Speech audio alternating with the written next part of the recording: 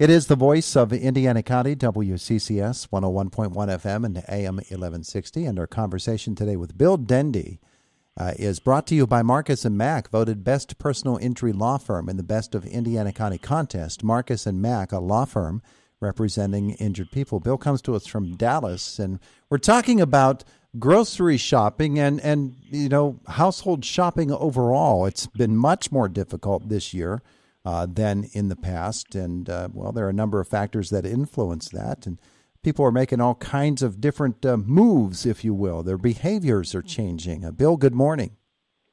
Good morning. You're exactly right. People are seeing costs of things across the board up 10 to 20% over the past 2 years. And a lot of folks, they didn't see their salaries go up by that 20%. So if they want to maintain their standard of living, and they already had almost every dollar spoken for, if your salary didn't go up and the cost you're buying goes up by 20%, and you don't want to cut back your lifestyle by 20%, we got to do things differently. And it's amazing that people are finding new ways to purchase so that they can get more bang for the buck, so that they can maintain that lifestyle with lower purchasing power in general. Isn't it amazing, Bill, to you how people adapt to situations? Absolutely. And it's interesting that getting people to change their buying habits is an area of study that marketing has worked with for decades. And they said it's very difficult to get a person to change the way they shop, the way they buy things. It's a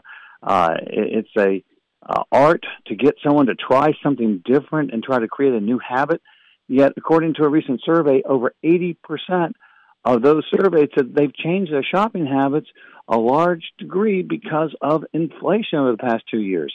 So when the boogeyman gets big enough, it makes us make some changes. And we're starting to see those changes in everything from big purchases to our overall financial planning, to our investments, to how we shop for groceries. Well, speaking of going down the grocery aisle, I know that a lot of store brands and generic brands, off brands, if you will, have become much more popular, haven't they? Absolutely. As people are like, well, maybe I don't need Cheerios. Maybe Toasted O's without the Cheery is going to be just as good. Mm-hmm. And other people are like, no, if it's not Cheerios, it's not Cheerios. It doesn't taste the same. And so it becomes one of those deals that is kind of subjective to the individual consumer, but it takes a lot for us to try something different. And so the fact that we're out there trying is an indication that we're looking to maintain our lifestyle with less purchasing power in general.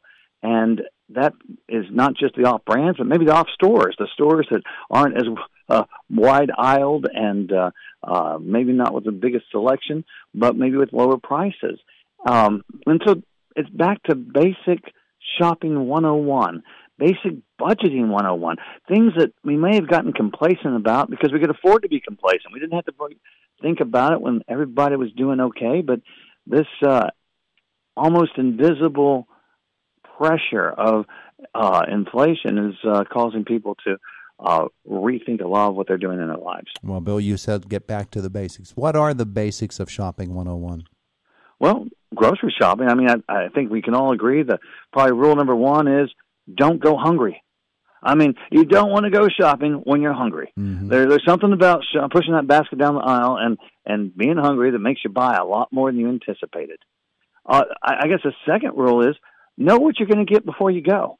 Have that list prepared and try not to deviate much. Third part would be to know the prices before you go. Interestingly enough, some communities, they've got a store that may be discounting the milk and dairy products a lot, but they're expensive on the meat. And across town, they got another store that's discounting the meat, but not the dairy products.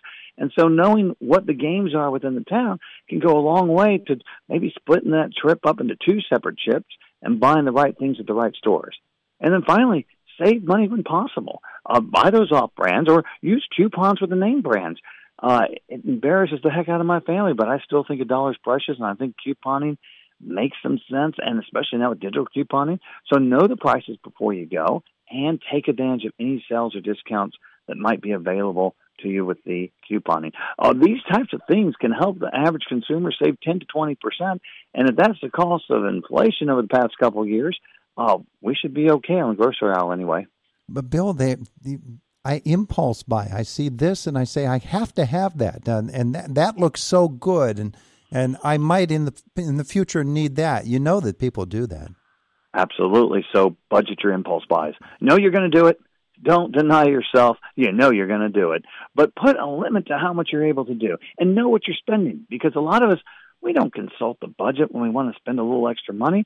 But if we were a little more diligent, our dollars would go a whole lot further. And we'd have the ability to make other choices down the road. Now, you talked about grocery prices. That's one thing. What about other consumer goods? Do the same, I don't want to call them tricks, do the same strategies work? Generally, having information is going to be your key strategy, and not buying things out of season. And know that certain products come in and out of season, and certain times, if you can put things off, you just put them off. You might recall 2 years ago, we've had the prices of used cars jumping so high, 25% increase in used car prices, and we couldn't get components for the new cars. And so if you didn't just have to have a car right then, it wasn't the time to go buying. Same thing when you go grocery shopping. We know that you get the fruit out of season, it doesn't taste as good and it costs twice as much. So buy the things that are in season, buy the things that are local, buy the things that are not run up as everybody else wants to buy at the same time. And keep in mind, we're probably going to see a slowdown of this inflation in the next few months as the whole, I don't know, seems like a lot of people didn't slow down their shopping over the holiday season. We're saying we've had one of the best holiday seasons ever, and a lot of folks subsidize their shopping with their credit card.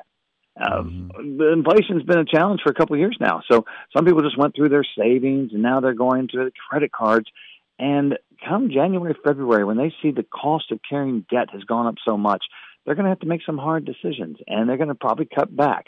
And as we have a whole lot of people cutting back at all about the same time, we're going to see that slowdown in the economy that the Fed's been looking for to lower prices back down. That slowdown of inflation doesn't come without some pain, and just be aware that we're going to have that probably a universal waking up here in the next month or two as people realize they cannot sustain their purchasing power with credit cards. They've got to find a way to either lower the costs or cut back in general. And when the whole economy does that at one time, it'll probably bring down some of the demand in some items, and that might help out with inflation, such that the Fed can start lowering rates back down. Bill Dendy's a CPA and money manager. Bill, when people don't have enough discipline or don't have the discipline that they wish they had, and they do get themselves in trouble, they find themselves in January getting those bills. What are some of the strategies for taking care of that very, very difficult problem? It's a challenge for a lot of folks. And if you find yourself in this situation, don't feel alone. Don't feel like you're the only person, or the system's built almost to get a person in a position where credit's easy to get, but then you got to pay it back. And so key things. Number one, know the interest rate you're paying when you're borrowing money. There are lower interest rate options often available. It takes a little extra work, just kind of like that comparison shop we were talking about. Comparison shop your interest rates and your credit cards. Stay with the lowest cost. Consider balance transfers, but know that on a balance transfer, they may charge you 3 to 5% for the privilege of doing the transfer, and you need to build that into the overall equation. Look for cheaper money elsewhere. For some people, they know they're going to pay off the debt eventually. They just have a little hump they have to get through, and they may find that they can do things. I've seen folks borrow from their 401k plan. You basically pay yourself back. Now, I don't like borrowing from the retirement plan, but for some folks, if they did all the comparisons, it's the lowest cost debt because they're basically paying back the interest into their plan at a reasonably low interest rate. But if you're not comfortable with this, talk to the CPA or the certified financial planner who specializes in this area of debt management and budgeting, because there are people out there, believe it or not, who do this for others and help make sense of a confused life. And it's as simple as give them a phone call and spend a little time with them and have them show you how to keep track, and then do check it. It's kind of like personal coaching. It can go a long way, especially if you feel overwhelmed by trying to get out from the debt, maintain your lifestyle, and maybe save for a future retirement. Solid advice from Bill Dendy this morning. Bill, where are we going to learn more about you and what you do? AlicornInvestmentManagement.com. Alicorn. It's a unicorn that flies. I mean, unicorns are rare, but the Pegasus unicorn, the flying unicorn, that's even more rare.